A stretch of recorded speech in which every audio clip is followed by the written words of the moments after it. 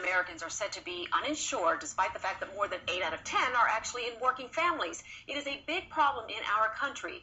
Last night on Health Beat, we featured Leslie's List, a website that allows consumers to do cost comparisons on different prescription drugs and radiological testing. Today, we wanted to look further into how you can save even more money. So joining us is Robyn Gabel of the Campaign for Better Healthcare. Thanks for joining us today.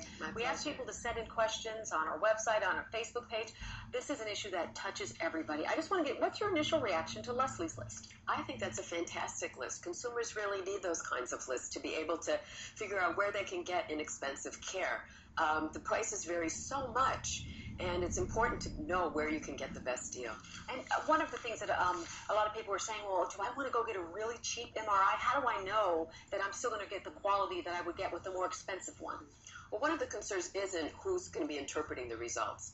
So I'd be a little bit careful about going to the least expensive place. Or maybe ask questions? Absolutely. Ask questions. Who's going to be reading this? How many cases do you find? Are there any false negatives? Are there people who should be positive and aren't? Okay. And it's all about being an advocate. That's what your organization is all about, too. So let's take a list of some of the tips that you and I had put together. Okay. What things people can do to save more money. We start with some of the state programs, and I think what's very interesting is you brought out these community centers that people don't think about. Tell me about why there are over 400 centers throughout the state of Illinois. And they are required to take everybody, and they have a sliding scale. There's very, very good doctors are there, and they also help you with specialty care if you need it. So I would definitely go to the community health centers. There's Access DuPage and Access to Care, which are also organizations that have arranged for care for people who are uninsured who can see doctors at very small co-payments. We have a list of those. People can go to our website. We're going to link them to you guys because there are so many programs out there. We can't all get them in. There are. Generics. A lot of people don't believe in generics, don't think to ask for it, but you can really save money by asking your doctor, can I take the generic instead?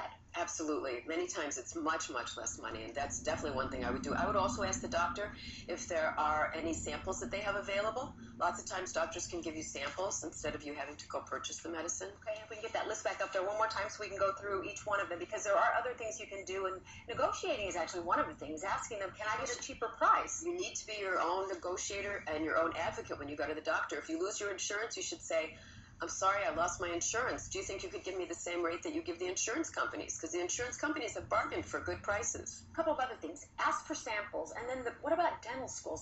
One question from a viewer was, what do you think about going to a dental school to get your dental work done? I would definitely go to a dental school, but particularly for not the most invasive, not the most major services. And also you can go to a massage school and get massages for a lot less money. So there's all those schools that offer free services. And then the samples. Doctors have samples, so we can ask them to have a sample to save us some money on whatever medication we might need. And the receipts for taxes, you can actually write some of them off, so save them if you can.